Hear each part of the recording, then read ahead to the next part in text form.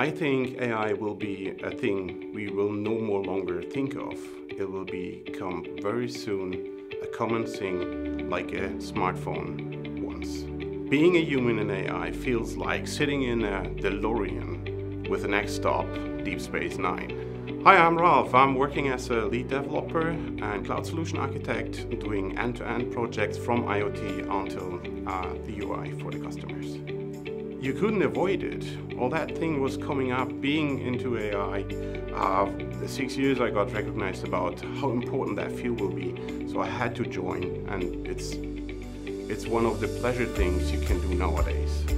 The exciting thing about AI is that you can do stuff without completely understanding what's happening on behind. And at the same time, this is something I'm a little bit scared of.